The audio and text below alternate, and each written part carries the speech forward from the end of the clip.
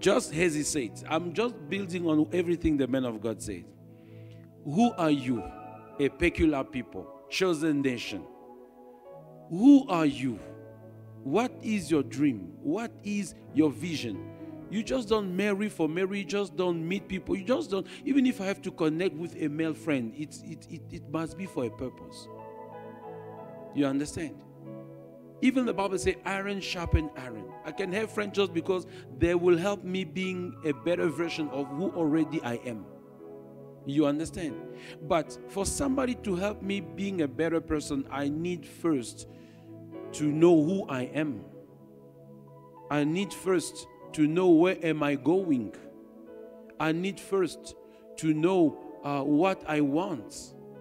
I need first to know what God designed and purpose for my life. I need to know what is my position. Just the way you switch on that device, first of all, because you're going somewhere, right? And one of the things, okay, I'm going to get there. That is the destination. When I speak about position, it means during this time where I am alone, I need to know who I am. I need to position myself in who I am, what I have to do, what I have to become, what is the vision that God has given to me. All these things. Let's say you are called into ministry. Now, you know who you are, you know what God has called you, but you don't connect to the right person. Like this lady who married an evangelist. And she knew he was an evangelist. She knew he was a man of God. They got married, but one or two things were not discussed properly. Now, he's a brother. He serves at church. And a few years after, in the marriage, his ministry began to increase. Now, he's no longer local. He began to travel. He will go for 3 days. He will go. I mean, it doesn't have to be ministry. The man of God spoke about a gynecologist. You understand? It can be anything else. But in the case, he was an evangelist. He will go for 2 weeks and come, 1 week and come. One day the wife said, no, me, I don't want that life. I didn't sign up for that life.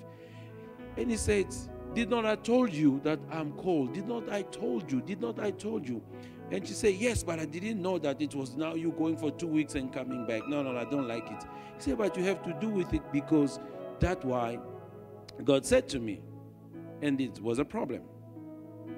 She said, the next time you go, you won't find me when you're back. So he thought it was just anger. The next time he's gone, when he comes back, she's gone with the neighbor. Okay. I don't know who of you have heard about Bishop Noel Jones. Okay. His elder sister is even she's an actress in the U.S., Grace Jones, the dark, tall, slender lady. Noel Jones divorced, and when he speak about his divorce, he said, one of the things I did not realize, that she didn't marry the preacher, she married the man. So he acknowledged his own mistakes. Even though the wife could have had her own mistake, it's fine. But the thing is, to him, she had to understand everything that is a minister, is a preacher, the church needs him. But he said, no, my wife didn't need the preacher. She needed her husband, the man. So these are things you discussed. Once you know who you are, and when I speak about who you are, we are children of God. Okay? We have, if I have to use the example of Abraham, who made his servant Eliezer to swear to him that he will find a wife for him. If you read in the scripture, it says, swear to me that you will find a wife for my son among my kindred, among the people of my kind, my family. So if I know I'm a child of God, I think I am safer when I'm among the chosen people, having the same spirit. You understand? Again, the man of God said, two can work together only if they do agree. Okay. Daddy prays here, mommy is in another religion. What will you teach the children? While Malachi said that what God expect from marriage is for you to raise godly children. Now, which God are you going to raise the child from? Isn't it the word of God says, do not be unequally yoked.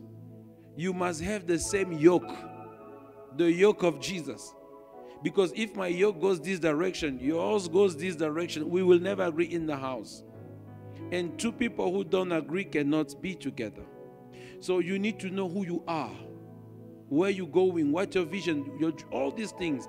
Now, based on that, from knowing who you are and what you have, now you can determine the second thing on your GPS. You put your destination. Vanabel Park, 58, LaRue, and so on. You click it. It means, what is my destination? I know my position. I know who I am. I know. Now, what is my destination? Right? My destination now, this is a problem. Most of the sisters, especially sisters, brothers, male, they're different. I realize men, all they need is somebody who can help them carry whatever they can't carry.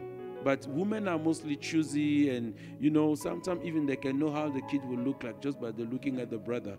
And they say, my kid will be ugly here, not this one. So I don't know how they can do that. I'm not lying. I know. It's true, eh? Thank you. So now, what is your destination? Where are you going? Most of the people, they're playing the wedding, and that is wrong. How long a wedding lasts, maximum? A day you must be rich to have a day wedding. 24 hours. Hours. Nowadays, 4 hours, right? You come around 8, by 12 midnight, everybody must go because the room is booked until midnight. So you spend 2 years, 3 years planning for an event that will last for 4 hours. Instead of planning marriage. Marriage lasts life until death set you apart, right? But a wedding is just the event that lasts 4 days. And usually we dream the wedding day. We don't dream the marriage. We don't even have any vision, any picture of the wedding. You see, so that means you don't even know where you are going. At such a point that when things begin to happen, you are wondering, why is this happening? No, I didn't sign for this. I didn't want this. I didn't want that. I didn't want that. No, but this is how it happened. If you knew where you were going, you will know that sometime, some of the places when we get there is a bit bumpy. Some of the places gravel roads, but we're still in the right direction. But because you don't know where you're going, when you say gravel road, you think that, hey, it is the end of it. No, it's just gravel road. That will just give you more wisdom, more understanding, more things. I mean, you can't argue over the same thing with your partner. If you are wise enough, you are spirit-filled, once you deal with one thing you dealt with, you will never come back over it. That's how it goes. It makes you better. So, what is your destination? If you know what is your destination, you can plan. If you know where you are going. So the thing is, when I know where I'm going, when I know now where I'm from, what is my position, what is my destination is that I'm going in such and such place, and for me to reach such and such place, okay, this is what I'm gonna need. So I'm not planning the wedding here. I am planning the marriage. And the marriage will last up to 60 years and so on. So for me to travel to a destination that will last 60 years, I need to be equipped for that. Okay? You see, I'm still in the single empowerment time of preparation. You understand? That's what you can do now. So after I have identified the destination, I put on my GPS and I press enter. The next thing, number 3, it's gonna give to me is a different route. The shortest one, the one that doesn't have traffic lights, the one that is the longest, the one it gives you maybe 2, 3, 4 scenarios to your destination before you begin to drive. And that's when you begin to choose which one you will go. Are you with me? That is now your planning. Okay? Your preparation. So now, I know who I am. I know the vision. I know also where I am going. That's my destination. Now, here's the plane. Here's the road that I will choose.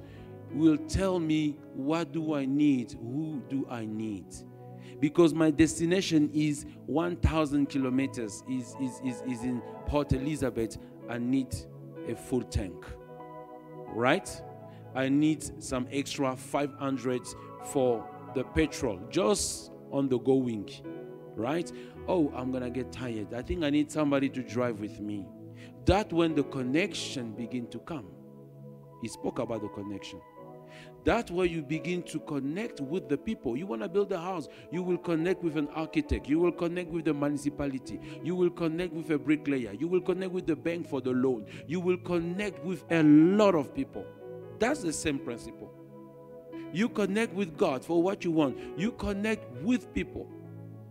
And if you connect with the wrong people, it means you have wrong companionship. Wrong companionship spoils you. Your choice is messed up. When you hang around, the man of God said it, you hang around with the wrong people, they will make you looking in the wrong direction.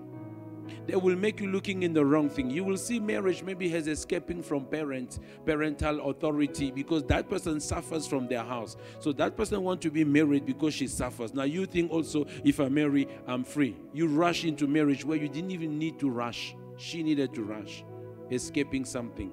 So when you know where you go, you begin to plan, you begin to connect, and sometimes you connect with the people who will connect you.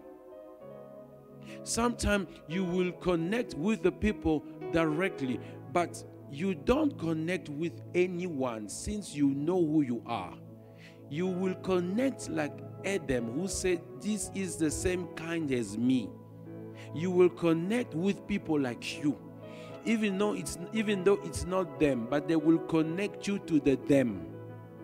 I have a friend, he's a brother to me, he's a medical doctor. We knew each other from medical school. He's married to this lady that is like a sister to me. She's a prophetess.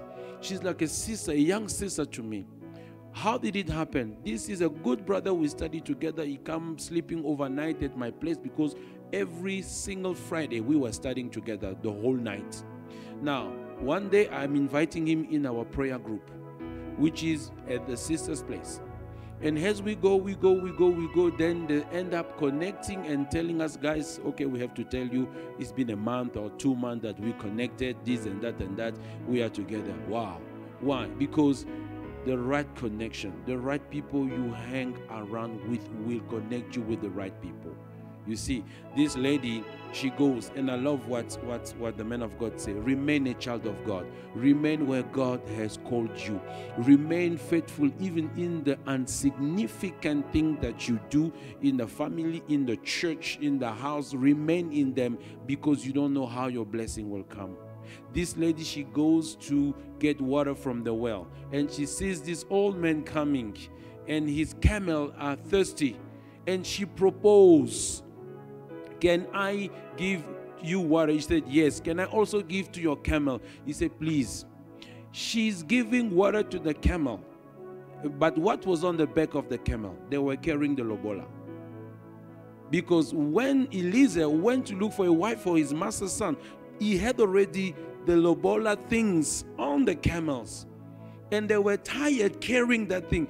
The person you are helping, you don't know, is a carrier of the one that will bring you the connection. But since it looks like nothing in the church to you, nothing in the air, I say, that's a nothing. I want the people of my level who will give me. But you don't know.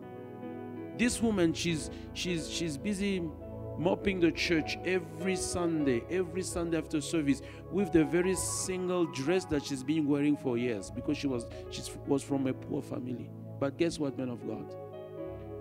That happened to, some of you will know Dr. Silas. He came here a long time ago. His friend came from France. Then he comes, he preaches. But after preaching, he called the pastor. He said, Pastor, can I please speak to that sister? He speaks to the sister and then say, let me speak to your pastor. Man of God, it's been a month. I'm not married, and I've been asking God for a wife. It's been months that I've been seeing my wife in a vision, and I've seen her exactly the way she is, the way she's dressed, and this is exactly what God has been showing me. You see, that very same dress of shame, but it was the shame of the dress of identification. You see, through that dress, that was a shame because she only had that one thing she wear, but that was the sign of identity. By being faithful to God, It might be in the house of God. It might be in your parent house. It might be even in the house of your auntie, which is torturing you, or your uncle, it might be anywhere. But if you're faithful to do the will of God, God's grace will never miss to locate you. You see, you need to know what you need will take you there. And once you know, because the man of God spoke about knowledge. I know who I am. I know where I'm going. Now I need to know what I need to get there. You need to grow in the word. You need to pray. You need to know the things that will help you keeping the place you are going. You're not prayerful. You can't stand for pray to get the marriage. When you get it, what tells you that you're going to keep it? Because you are not even prayerful.